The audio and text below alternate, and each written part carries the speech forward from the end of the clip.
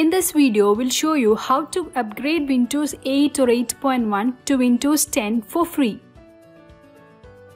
Microsoft free upgrade offer for Windows 10 entered in long time ago, but in this video we'll show you how you can still get free upgrade to Windows 10 from Windows 8.1.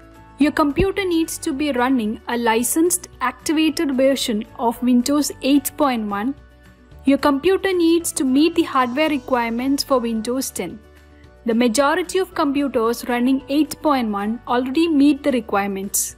The key here is running, as you'll need to start the upgrade process from inside of Windows. First thing you have to do is download the Windows 10 Media Creation Tool. Open Google and search Media Creation Tool. You can get this tool from Microsoft's website.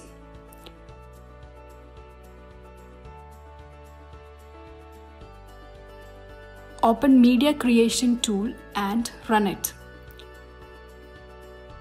Accept the terms of service.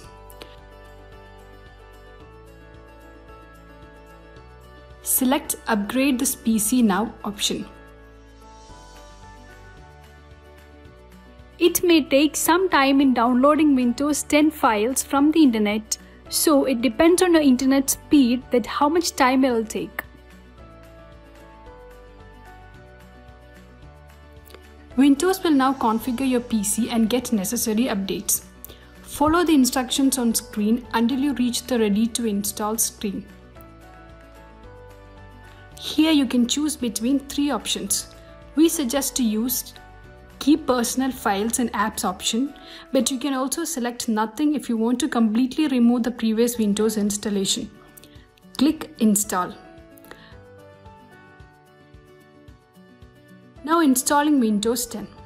Your PC will restart several times. This might take a while. Follow the instructions on the screen to complete the process.